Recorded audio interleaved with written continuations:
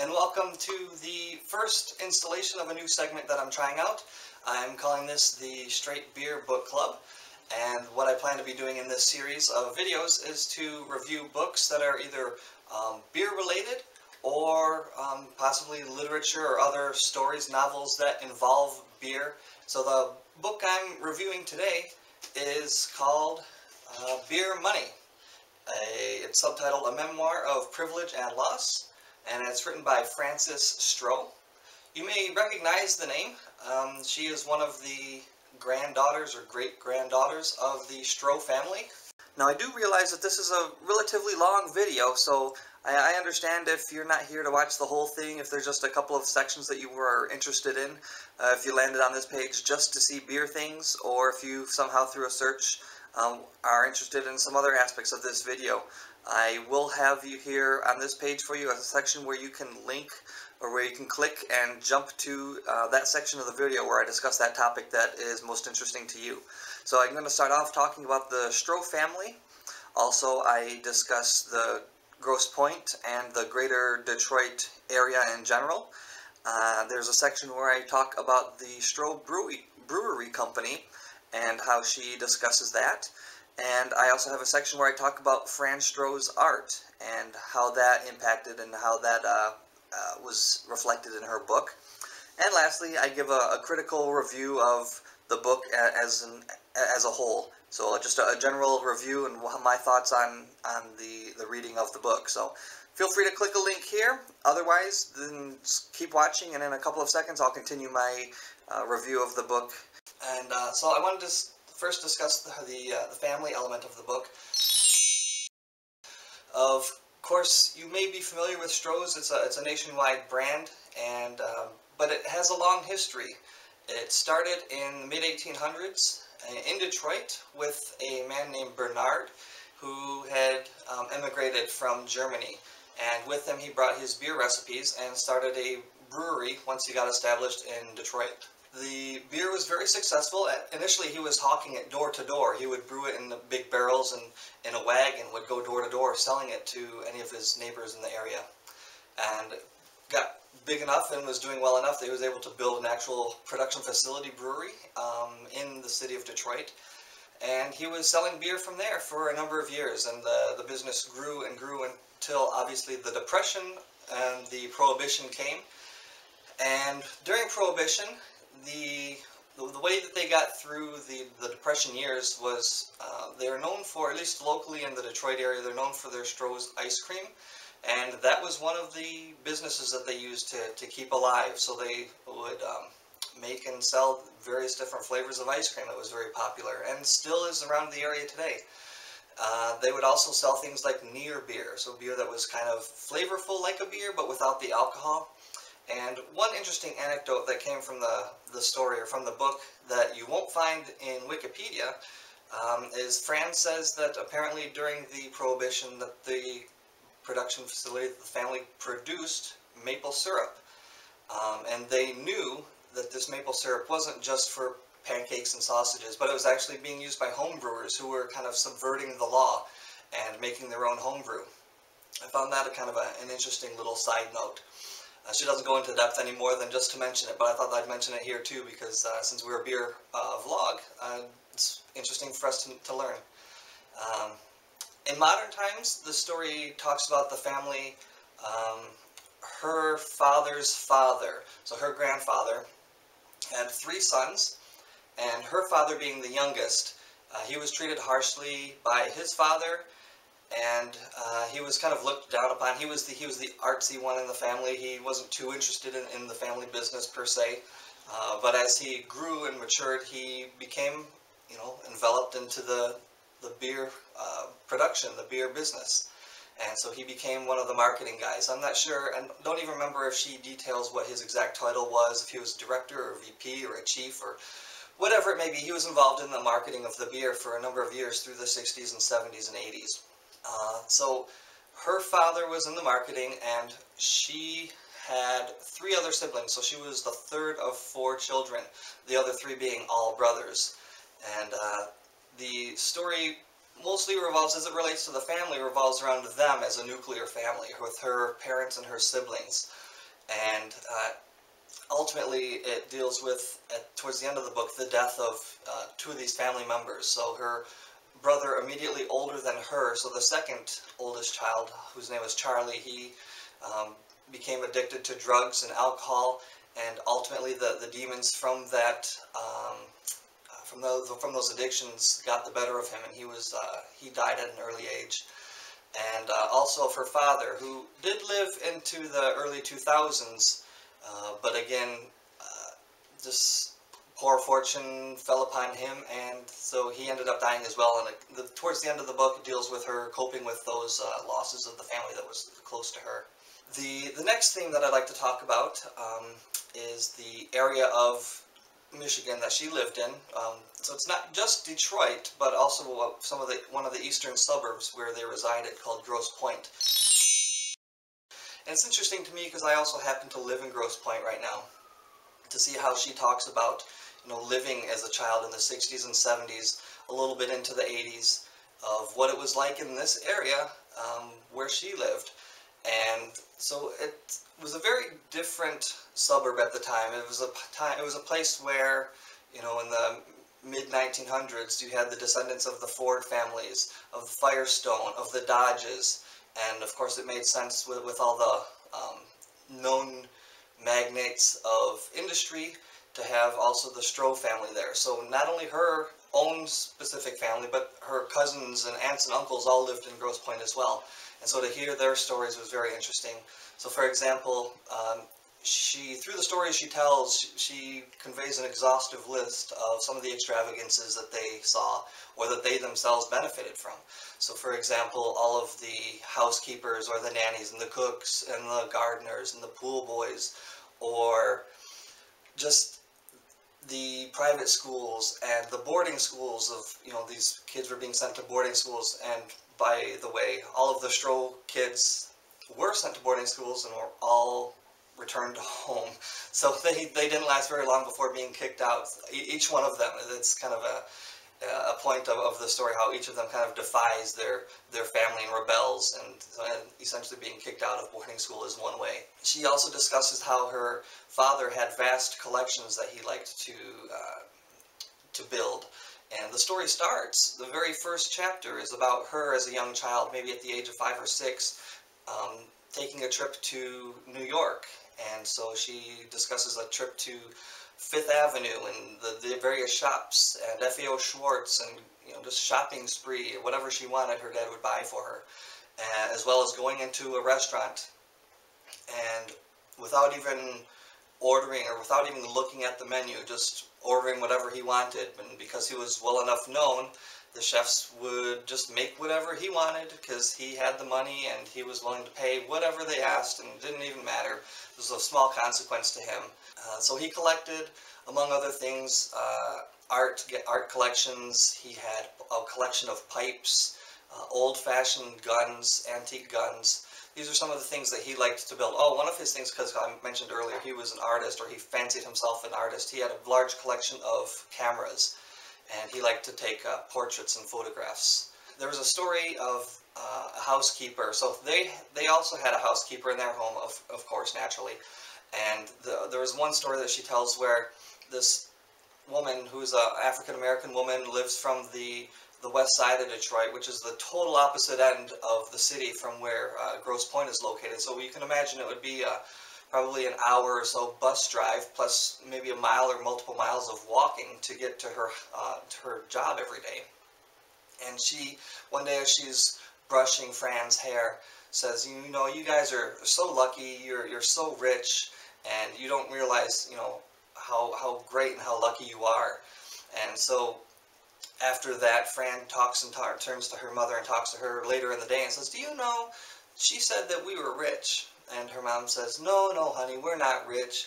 And she talks about the kids at the pool who, when they go to the country club, they can stay at the pool and they can order and run up large bills and tabs and stay at the pool all day and, eat whatever they'd like. But for Fran, her family wasn't quite so well off that they could run up large bills at the pool. They actually had to return home for their lunch and then go back to the pool or to the country club later on. So this was an example of how they're not rich. So I also was interested in the book, not just from the Grosse Pointe aspect, which was interesting to me, but also because I like Detroit and things dealing with nostalgia of the city in general. And so she discusses a lot of things about growing up in Detroit and seeing its downfall, essentially, from, you know, when this brewery was built and in its heyday in the 50s and 60s and into the 70s.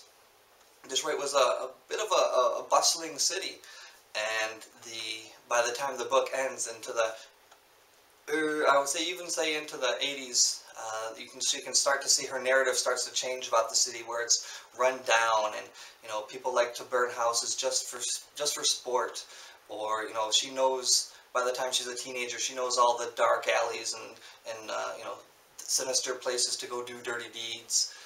And so it's kind of interesting to get that aspect of the city that she's known, you know, growing up through the 60s and 70s.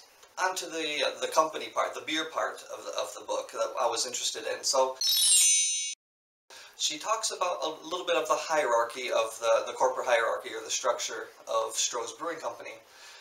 And of course, it's a family business, so the family inherited a lot of the main chief positions. So the CEO was her uncle, and she had cousins in multiple positions, and her father was in the marketing, and one of her other uncles was the chief of operations.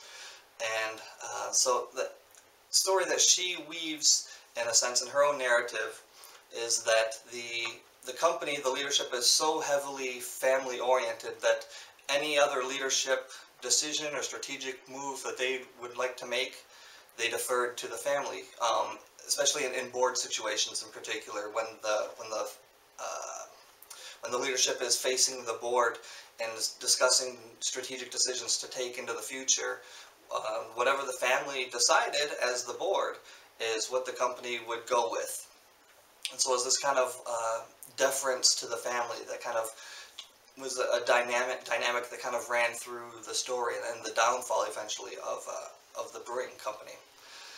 One of the things that she says is how they were slow to change. So as a part of this deference is the family was very conservative and didn't want to, you know, rock the boat too much or enter the choppy waters. They liked to keep things how they were, but they wanted to be successful, and they still wanted to receive their income and grow and do great things. And they wanted this beer company to do wonderful things. And even they divested outside of beer, and they went into commercial real estate and biotechnology, these different things that kind of distracted from the primary business of brewing.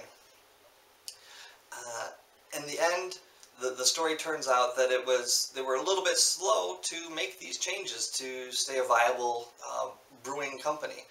In the 70s, when Anheuser-Busch was really growing, and Coors, to a certain extent, was growing and getting a national footprint, Stroh's was still by and large a regional player, mostly in Detroit and Michigan, but even just mostly Midwestern if they had any outside, I guess, interstate commerce at all.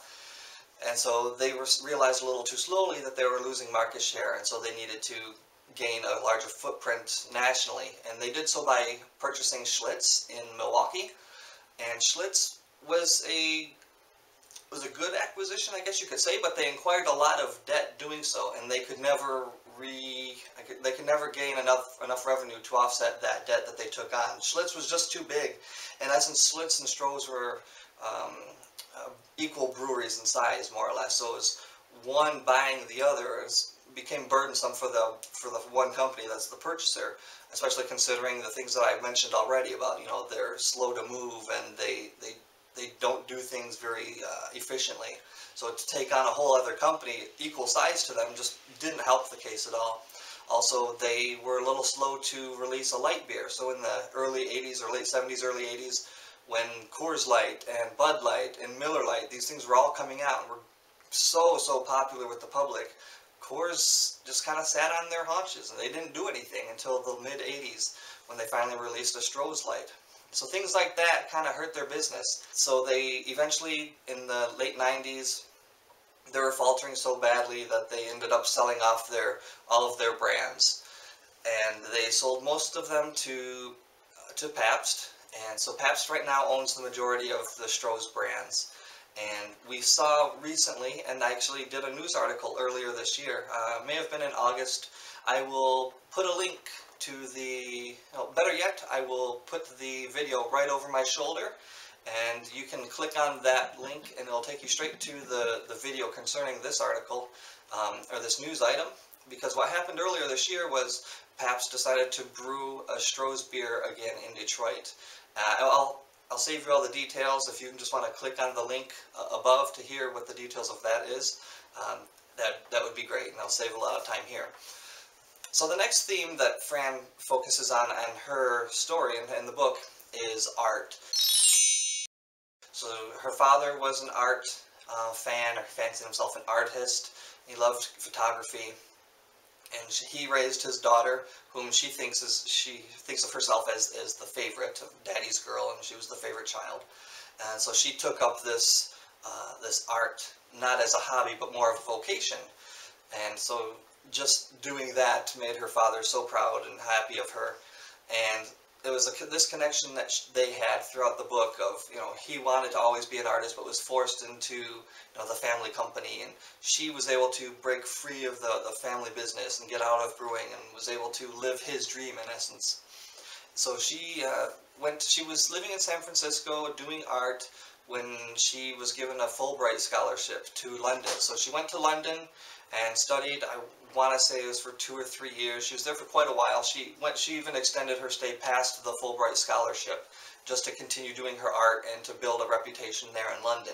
So she was an installation artist, which means really there's no description of it. Any kind of piece of art that you want to put that you think is creative, that is installation arts, and that's what she did.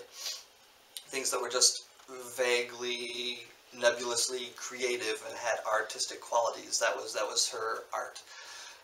Then, after getting tired of that, she's obviously now an author. So she's written this book to detail her memoir of her family, but she's written others as well. I'll leave you to peruse the internet to look up those at your will. She also liked to end she ended the book discussing again Detroit, but tied it to the art scene.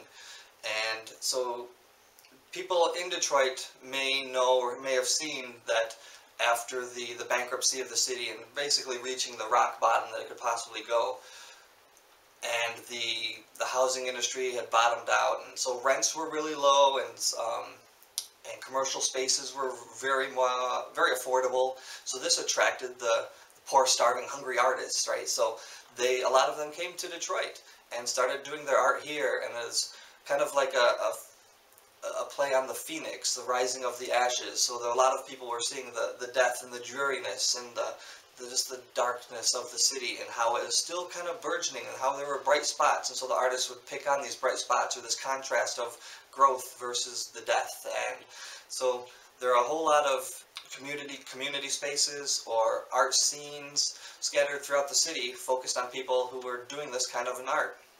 And so she kind of ties that back to how her growing up learning and loving art is kind of coming full circle from a young girl and watching the city die, and to now being an older woman, or at least a mature woman, and looking back at the city and seeing how it's burgeoning and how art has kind of tied through all of this. And so it's kind of her way of paying homage to the city and her love for the city.